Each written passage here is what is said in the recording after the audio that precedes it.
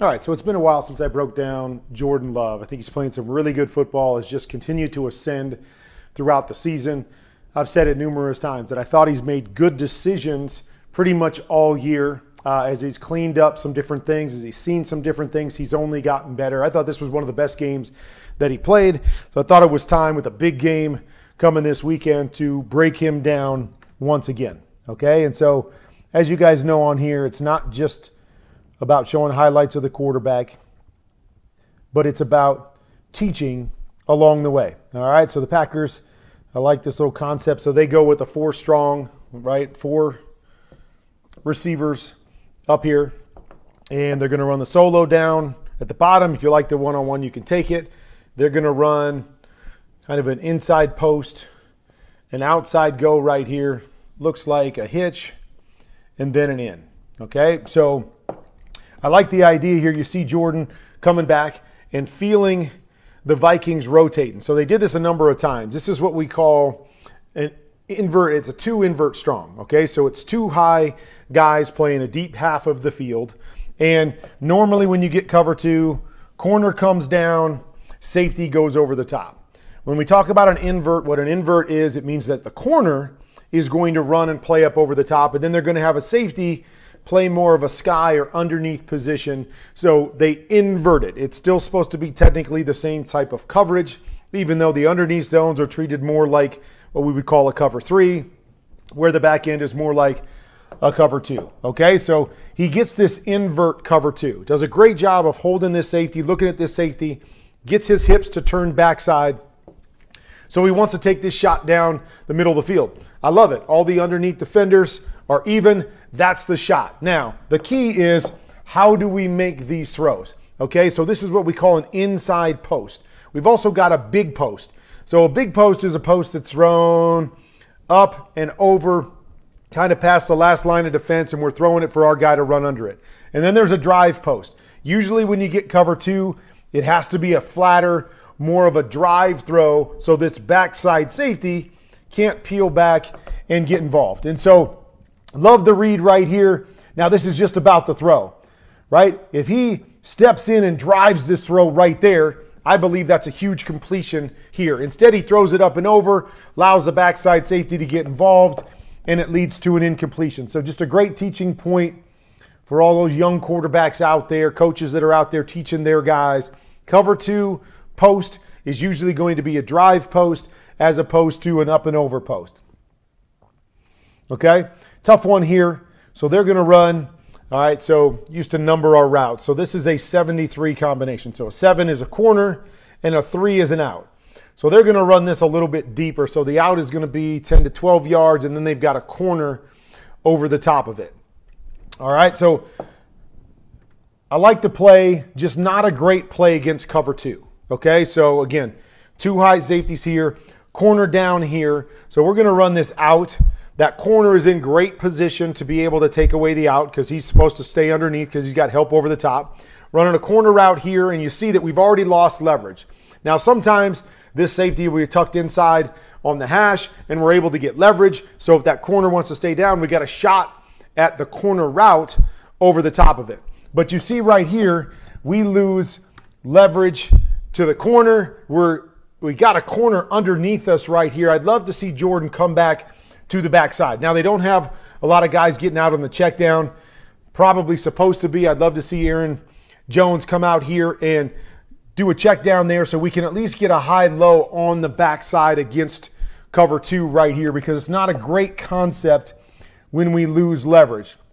So almost gets it, but kind of a dangerous throw. The corner doesn't do a great job and trips and falls, but if he plays this well and just spins right here and holds, he's in great position to take this throw away. So this is just kind of one of those you chalk up to, perfect coverage against the play that we've got called. Work to the backside. Try to get that in if you can manipulate those backers, and then hope somebody gets out here as a check down where you can just get rid of it and try to get some kind of completion, even though they almost made that work right there. All right, so little play action right here. We're going to run the deep hook.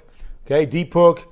We're going to run a guy out here to the flat. And now again, these are just coaching little things that become so important. You're going to see Aaron Jones here kind of come out as a check down, but he's going to work his way to that front side hash here. So I just want you to watch that as it plays out. You see what happens. Because he goes so far over, this guy's in a position to cover him, but he stacks this hook right here, and now there's not really anything for Jordan Love, even though he's probably got the hook. So spacing, even on checkdowns, becomes so important.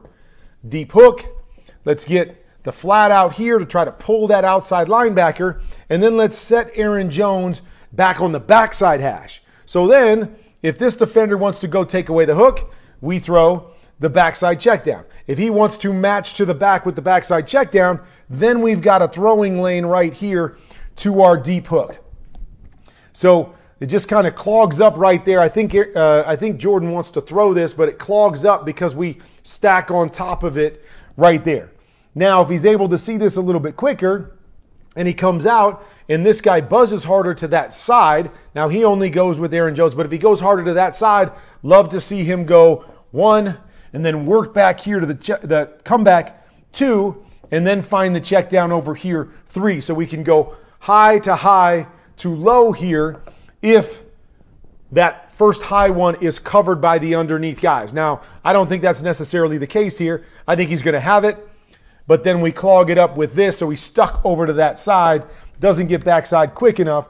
But that would be the progression. If you know you don't have the hook right now, get back to your comeback and work the backside. If you think you have your hook and that guy comes out underneath it, then just replace to a check down.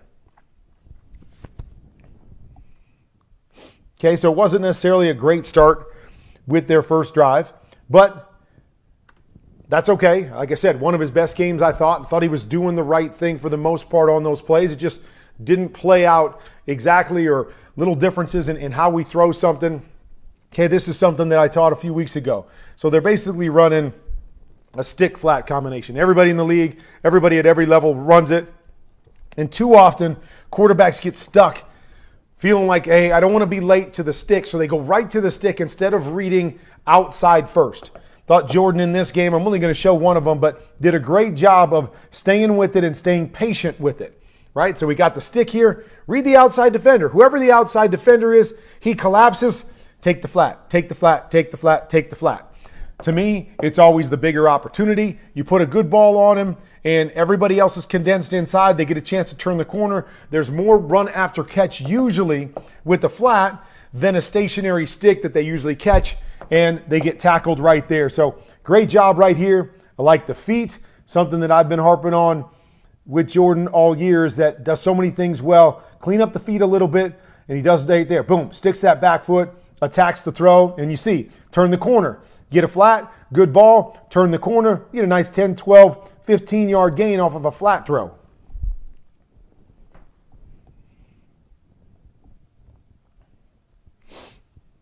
Okay, we're going to come back with similar type play right here. Flat and the stick, okay? Possibly could have taken the flat here. Now, I understand we've got leverage over here, so you feel that color outside of Aaron Jones, so maybe that deters you from taking it. Only thing I would say is also see the movements of that guy, okay? So he's got so much depth away from the flat that unless he comes downhill right now holding that leverage, you can probably still take the flat if you get it on him quick and he has a chance to react off of that defender. So you see how the defender is backing up? So he's the flat defender there. If we get the ball on Aaron Jones right here, I like my options, okay? But he passes it up and I see color outside. Sometimes it's about we feel that color and we get away from it. I want you to see that color and see how he reacts after the snap. But then comes inside. This is taken away. Not great spacing back here on the double ends, but does a great job of working back all the way across to the in routes. Sticking it on the back shoulder. So when I talk about the in routes, I'd love to see this guy seam a little bit harder in here. Okay, so it's about spacing. I'd like to see this guy burst a little farther here, maybe get a little bit more depth so we create a little more spacing between these two guys. So we force different guys to cover them, and one guy can't cover both of them. But I love the process by Jordan. If you don't like the flat, see it and watch his feet. Boom, boom, boom. See how he pops his feet and he stays balanced and ready to throw at each of the different points that he's progressing. Really, really well done in an area that he's really progressed throughout the year.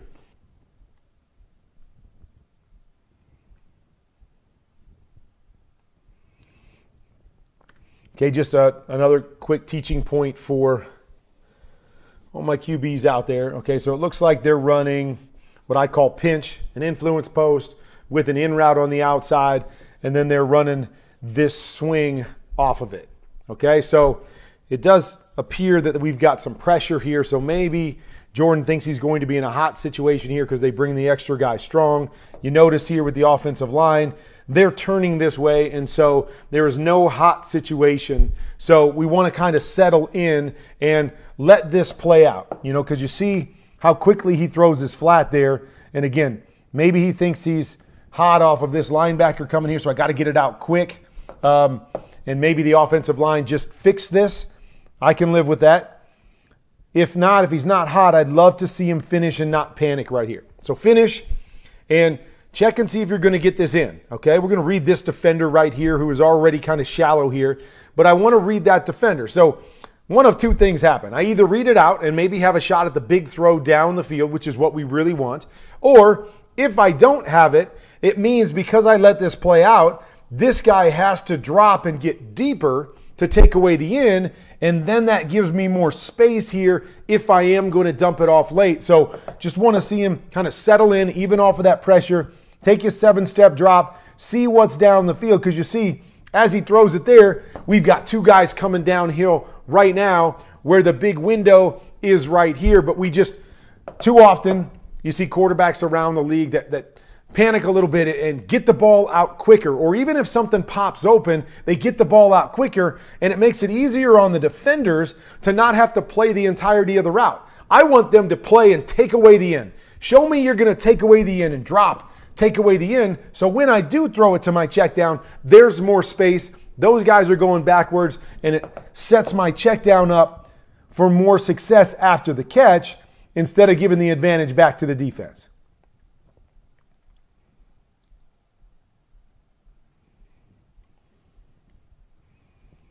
By far my favorite throw of the game. So here we go again. We talked about this with one of those early plays. It's the invert 2. Safety going back here, corner, trying to work to a deep half to that side. They've got another similar type play where they've got a guy going down the middle of the field, and then another guy I think is going deep as well. But same thing that happened on the other one. Jordan checks the backside safety, gets the backside safety to widen, knows that there's even a bigger gap in the middle of the field because we've got a corner trying to overlap and get back inside by the hash or a couple yards from the hash, and you know he can't get there. So Jordan does a great job of eyeing the backside safety, and then he even starts to get pressure in his face right here, almost to the point where he's going to bail out of this. But watch him. He sees it. It's a quick reset, load up on the back foot, and look at his throw. Beautiful throw, 40-plus yards on the money. And again, you see it, the drive throw. It's not up and over. This is a drive throw right here. He beats everybody that's involved, doesn't let the receiver cross the middle of the field. Backside safety can't get involved. Beautiful all the way around by Jordan Love for the touchdown right there.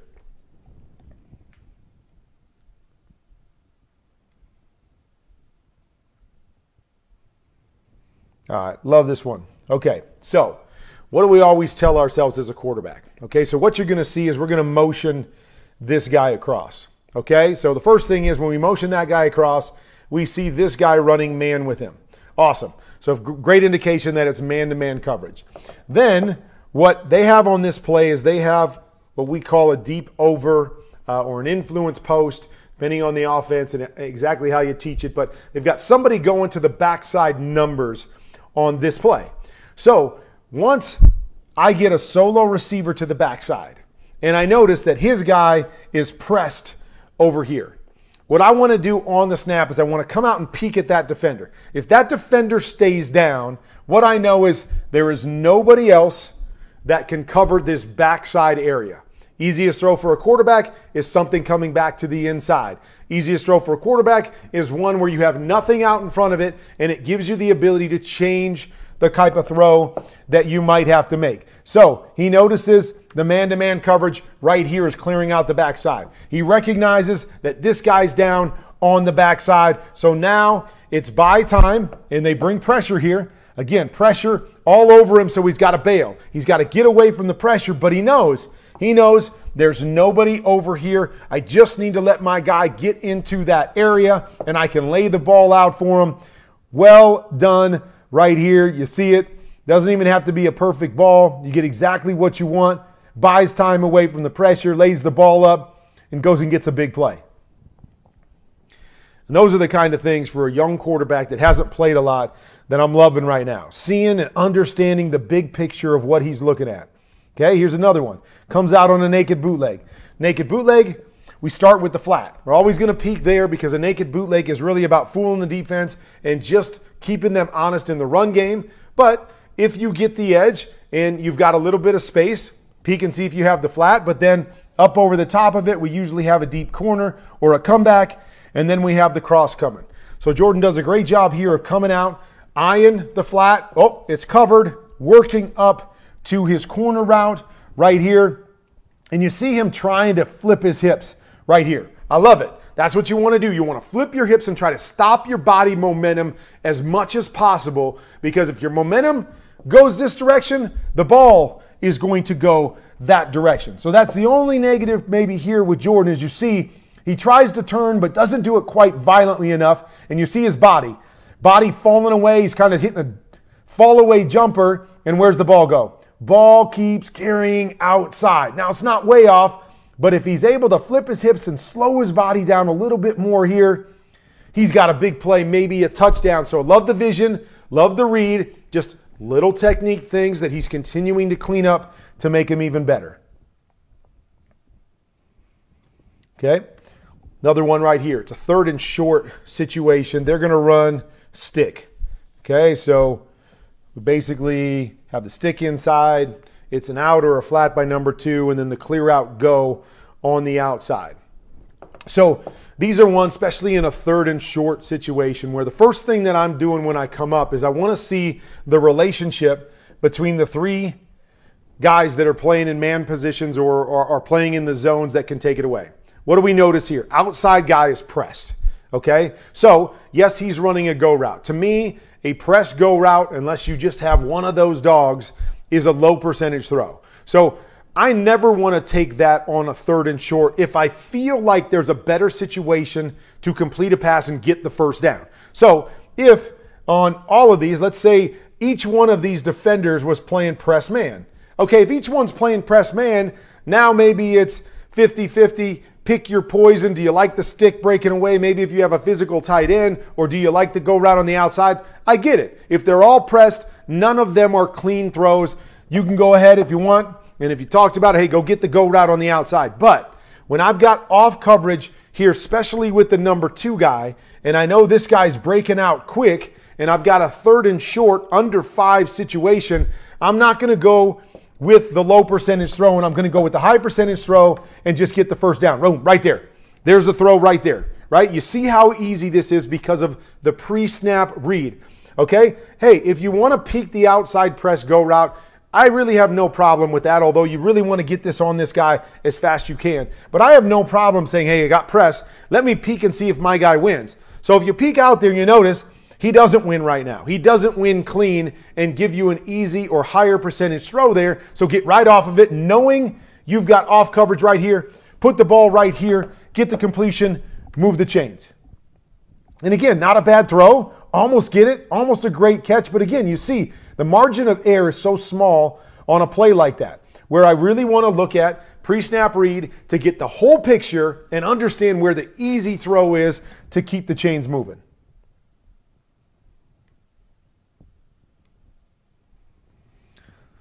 Love it right here, okay? Young quarterbacks, one thing, and I shouldn't even say young quarterback. A lot of quarterbacks in the league struggle with pressure. Minnesota's so good at this, bringing all these guys up at the line of scrimmage. You never know who's coming, who's dropping. Sometimes they'll drop 8 guys into coverage. Other times they'll pressure with 8 guys. You never know what's going to happen, so you always have to have a pressure plan. What is a pressure plan? Pressure plan means if they bring guys that make you hot, if they bring a guy that is not going to be protected, what do you do with the football? What is your quick throw, your quick read on that play? Well, here comes a free runner. What do we know? We got a quick hook right over the ball right here. What am I doing, right? Probably could have had a quick throw here, maybe a quick out right there, but you got a lot of quick throws, but have an answer. Don't be surprised by pressure. Here's Jordan, comes back, no panic, hits that back foot, boom. Replaces the pressure with the throw. Easy first down right there, but it's all about having a plan, knowing where you want to go with the football, and getting it out in a timely fashion.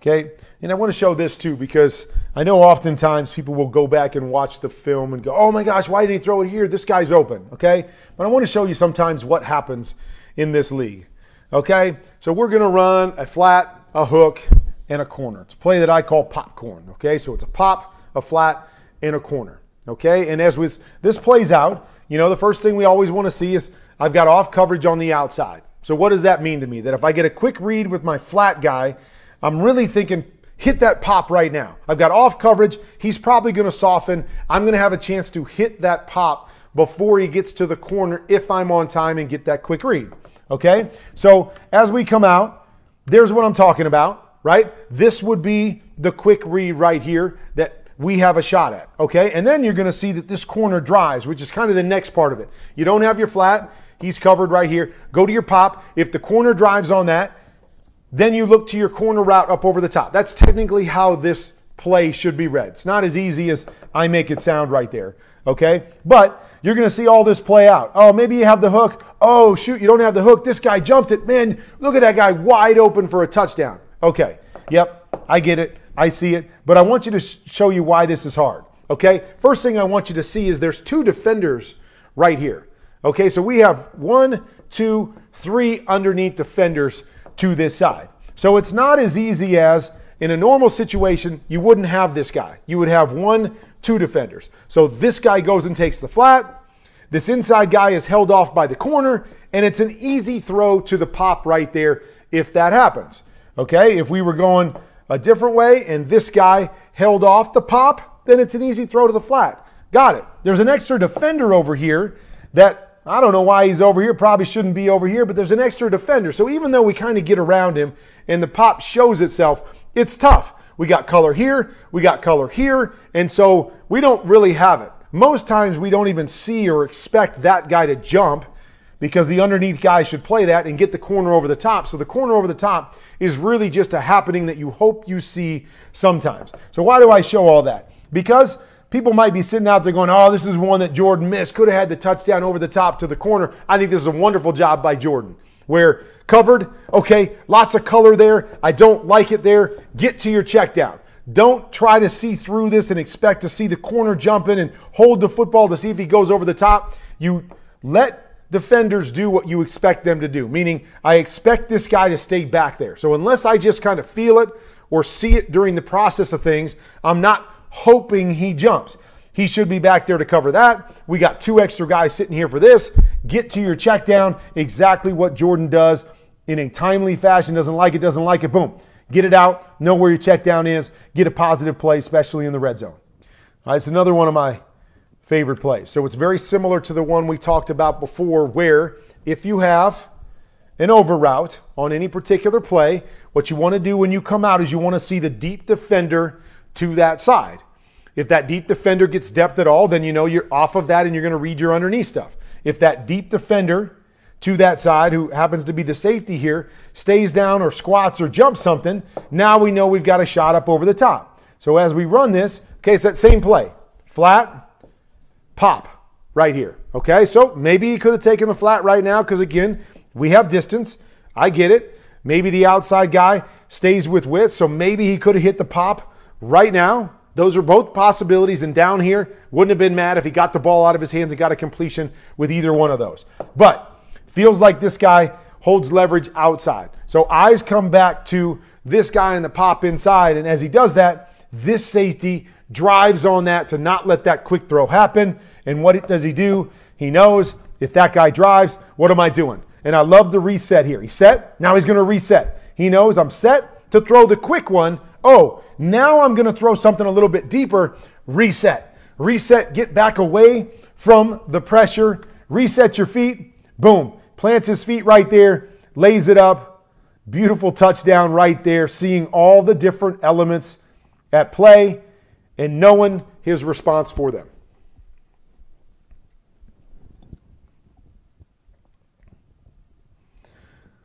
Another one here, just an RPO. We got a run coming. Bring the safety. Bring these extra guys. And really why I showed this is, again, the feet. Right here, boom. I like it. Look at him. He's going here, set. Okay, so he pops his feet to line up for the throw. Not trying to throw this as a fall away jumper. Not falling away from the pressure. Knows the pressure's coming. Pop your feet. Get set. Get lined up because now his whole body is going this direction. Get your whole body going that direction. The throw's going to go that direction. Boom. Drives it, gets it out of there, and it's all about planting the feet, getting the power, driving it from the back hip. Money throw, answering the pressure question.